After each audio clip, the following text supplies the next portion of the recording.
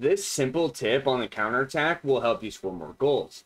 And remember, guys, this is why you like and follow me for this type of content. But right here, guys, we're in a scenario where I want you to think about you making this pass. If we go back here in a second, I want you to think about once you get this ball, when would you make that pass? Would you make it there? Would you make it there? Would you make it there? Would you make it there? We wait a long time. But what we're trying to do is we're trying to reference this player.